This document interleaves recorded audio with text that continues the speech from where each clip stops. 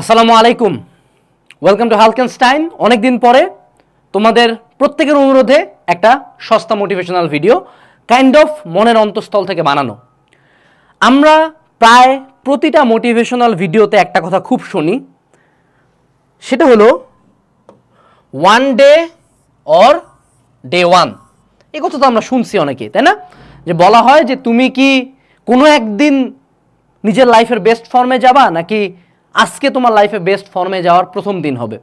কথা দিয়ে এরকম একটা জিনিস মিন করা হয়, সেটা হলো যে আজকে থেকে তুমি যদি ডিসাইড করো কালকে থেকে তোমার লাইফ পুরাপুরি চেঞ্জ হয়ে যাবে।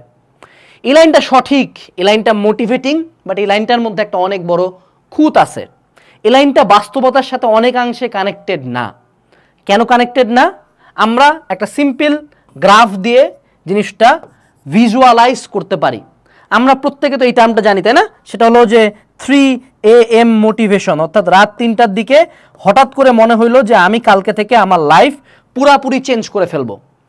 আমাদের লাইফে এরকম অসংখ্য দিন আমরা ডিসাইড করছি কালকে থেকে I will become the best version of my self, অর্থাৎ কালকে থেকেই বা আজকে থেকেই বা এই মোমেন্ট থেকেই ডে ওয়ান স্টার্ট হইলো।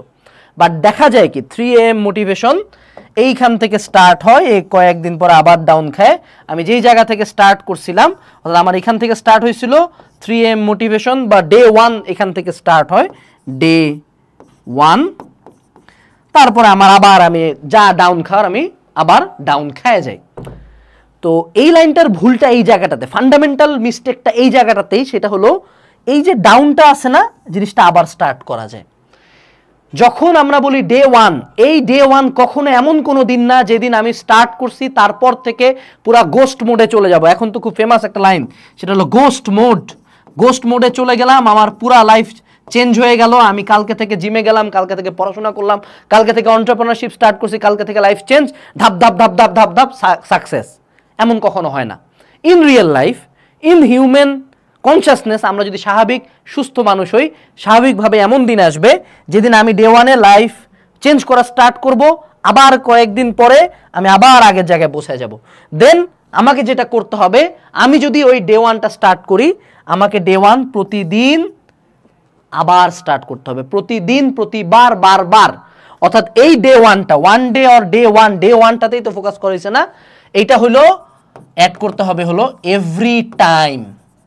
অর্থাৎ প্রতিবার যখন দেখবো যে হায় হায় লাইফ অগোছালো, হায় হায় পড়া অগোছালো, হায় হায় আগাইতে পারতেছি না, আবার আগের গর্তটাতেই ঢুকে গেছি, তখন আবার স্টার্ট হবে আজকে থেকে ডে ওয়ান, আজকে থেকে ডে ওয়ান, আজকে থেকে নিজের বেস্ট, আজকে থেকে সব কিছু।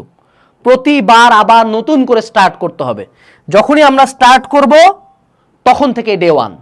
অর্থাৎ ডে ওয়ান কখনো আমরা যাতে এরকম না ভাবি আগের বার তো ট্রাই করছিলাম, আগের বার তো রুটিন বানাইছিলাম, আগের বার তো জিম স্টার্ট করছিলাম, আগের বার তো পড়াশোনা স্টার্ট করছিলাম, আগের বার তো 16 ঘন্টা পড়ছিলাম, তারপরে তো লাভের লাভ কিছু হয় না, আগের জায়গায় চলে আসি, তার মানে আমি ট্রাই করবো। অর্থাৎ you have to try again and again and again.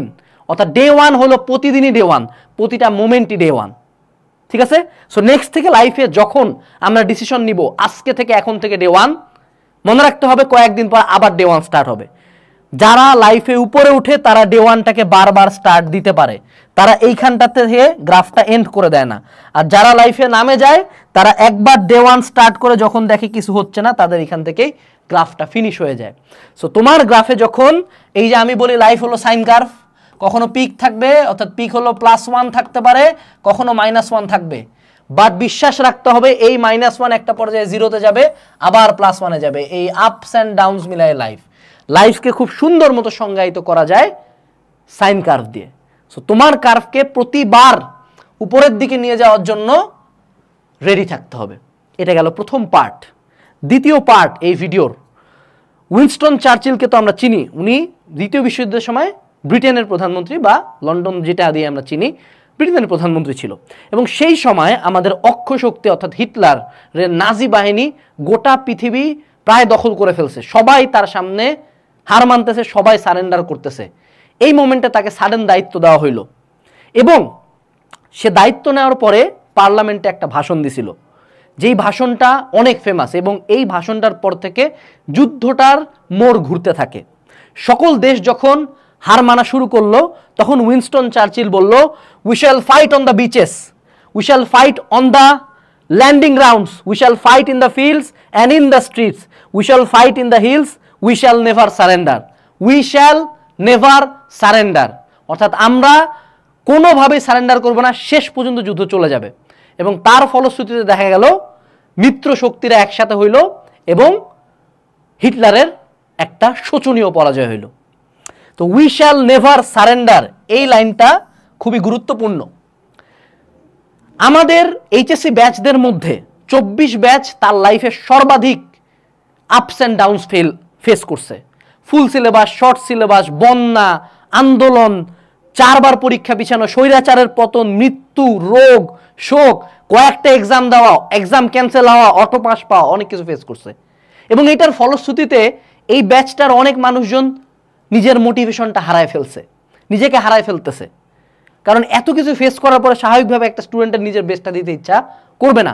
অনেকে 2টা বছর পরিশ্রম করছে, 2টা বছর পরিশ্রম করার পরে দেখতেছে অটো পাসের কারণে রেজাল্টটা আসবে খারাপ। তাদের উদ্দেশ্যে এই লাইনটা, উই শ্যাল নেভার সারেন্ডার।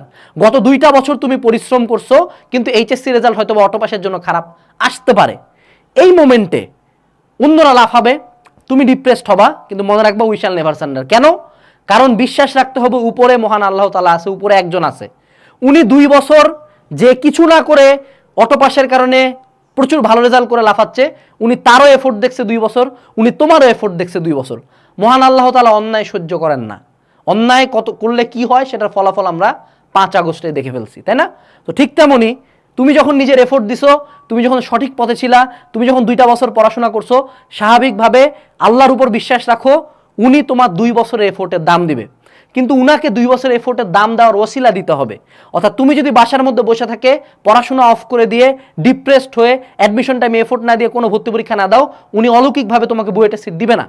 কিন্তু তুমি যদি এখন থেকে পরিশ্রম করা শুরু করো, যে না 2 বছর যদি দৌড়াইছি, নেক্সট 3 to 4 মান্থ দৌড়ানোই যায়। এটা শুধু অ্যাডমিশন এক্সামিনে না, প্রত্যেকের জন্য বলতেছি। যখন এতদিন দৌড়াইছো, এতদিন এফোর্ট দিছো, আউটপুট পাও নাই, উনি হয়তোবা তোমার জন্য আরো বড় কিছু রাখছে। আমরা কেউ কল্পনাও করি না এই স্বাধীনতা আসবে। এত বড় কিছু আমাদের সামনে ছিল, এত বড় অর্জন একটা ছোট আন্দোলন, কোটার আন্দোলন থেকে হবে, এটা আমরা কখনো কল্পনাও করি নাই। সো তার প্ল্যান আমাদের চেয়ে অনেক অগ্রগামী। সো 3 থেকে 4 মাস ডু নট সারেন্ডার, সর্বোচ্চটা দিতে থাকো। 3 থেকে 4 মাস আগামী গোস্ট মোডে যাইতে হবে না, জাস্ট গোস্ট মোডে যাওয়ার প্রথম একটা স্টেপ ফলো করো, সোশ্যাল মিডিয়া লিভ নাও। জাস্ট ফোন থেকে সোশ্যাল মিডিয়াগুলো ডিলিট করে দাও, ইনক্লুডিং ইউটিউব। তারপর দিনে শুধু কয়েকটা কাজ করবা, খাওয়া, ঘুম, ইবাদত, পড়াশোনা। এই 4টা কাজের বাদে 5th কোনো কাজ রাখিও না। আগামী জাস্ট কয়েক মাস your life will change. But এখানে একটা ফ্যাক্টর, যখন তুমি এরকম স্টার্ট করবা, তখন কিন্তু এই গ্রাফটা আরেকবার শুরু হবে, যে এবার আমরা ডে 1 স্টার্ট করছি, কয়েকদিন পরে যায় দেখবে এনার্জি এবং মোটিভেশন আগের মতো নাই। বাট তখন তোমাকে টেক ওভার দিতে হবে কি দিয়ে বলো তো?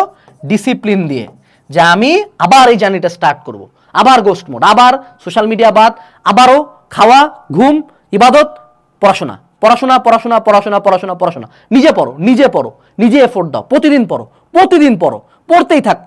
তোমাকে দেখে যাতে মানুষজন ভাবে শিখ, তোমাকে দেখে বাপ মা যেতে দেখে বলে যে বাবা ঠিক আছিস তো, ফ্রেন্ডরা যাতে কোনোদিন দেখতে না পায় যে বাইরে তুমি আসছো। অনলাইনে তুমি অনেক মাস ধরে নাই মানে নাই, আসবো যখন একটা বড় স্টোরি নিয়ে আসবো, যে এই কয়েক মাস ছিলাম না, এই কাজ করে আসছি।